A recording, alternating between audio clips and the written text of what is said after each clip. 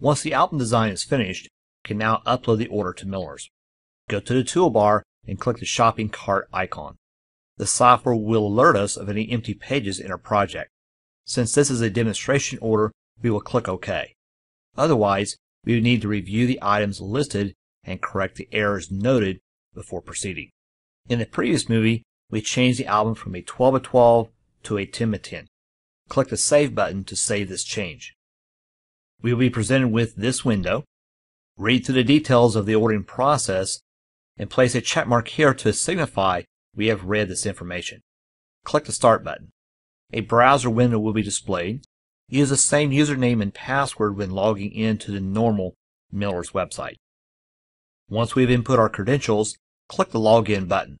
We'll be presented with a summary of our order and modifications we can make to the order before uploading to Miller's. We are ordering a 10x10 leather-covered album. We have the option to archive the album to an optical disc. The thickness of the pages can be changed from the current thin page selection.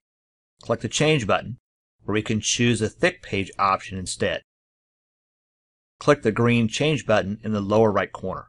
The cover of our album can be changed from the default black leather to a different cover. Click the Change button and choose a different cover for the album. For this example, we will select the brown velvet cover for our design. Click the green Change button in the lower right corner. Select the type of paper the album is to be printed on. The default is the e-service paper. Click the Change button and choose a different paper for the interior of the album. Select from the Fuji Pearl or the classic felt papers. Click the green Change button in the lower right corner. The edges of our album pages can have gilding applied for a finished look to our project. Click the Change button. Choose from a black, gold, or silver edge gilding.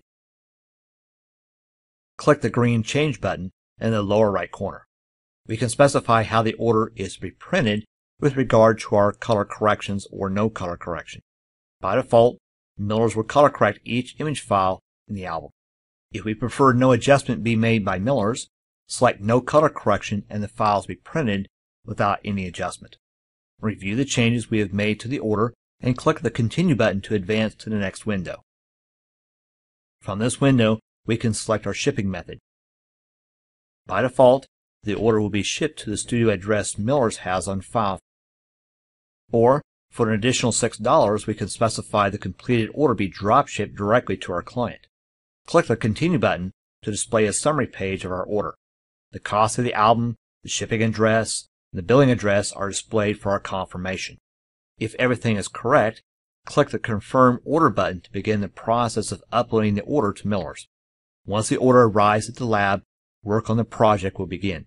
In a couple of days, the finished product will be delivered and ready for your client. In closing, during this video series, we have demonstrated the Designer Plus album ordering software. We think you will find this program to be very powerful, but a very simple program we can use to create custom albums for our clients. Thanks for viewing.